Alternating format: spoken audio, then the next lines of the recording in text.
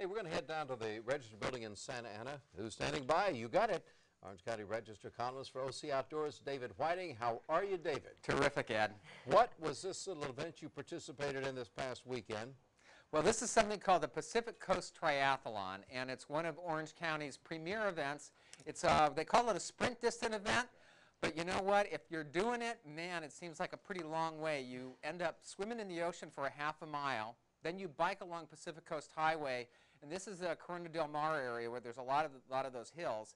And then you run along the beach, and running in sand is it's not exactly chariots of fire. It's pretty tough, as a matter of fact. Here you can see the cyclist portion of the event, and this is, as we said, on Pacific Coast Highway, right near Crystal Cove. Little marine layer there on Sunday morning, keeping things cool, but lots of folks out there on the course, and everybody having a great time. I'll add that there's more than 1,000 people who registered for this event, and nearly 1,000 showed up, so it was a pretty neat day. So you not only participated in it, though, you covered it for the Register. You're kind of doing double duty here. How long did you have to train for this? Well, I'm kind of always training for something, but with this sort of event, I think that the average person can probably get ready in about 6 to 10 weeks, depending on their condition. Like I said, it's a pretty short event. The trick is, take it easy.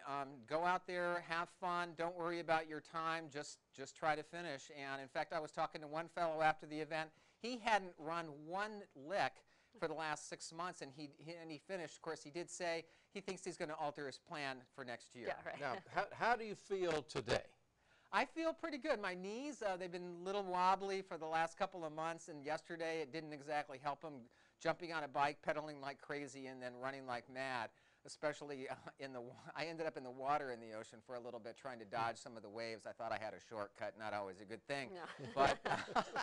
But I feel great, and it's I'll tell you, I had more adventure before 9 o'clock on Sunday mornings than most folks. You know, that must be what really makes this triathlon special. I mean, the scenery is pretty much like no other triathlon in this area, right?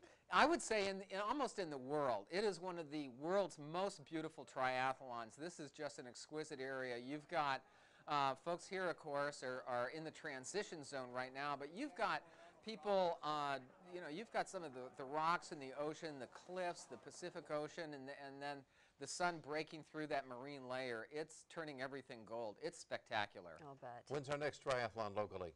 Well, the next one, good question. The next one is just in a couple of weeks. It's September 28th. It's on Sunday, and it's a brand new triathlon, Orange County International Triathlon. That's an Olympic distance event, roughly twice as far as the sprint distance one.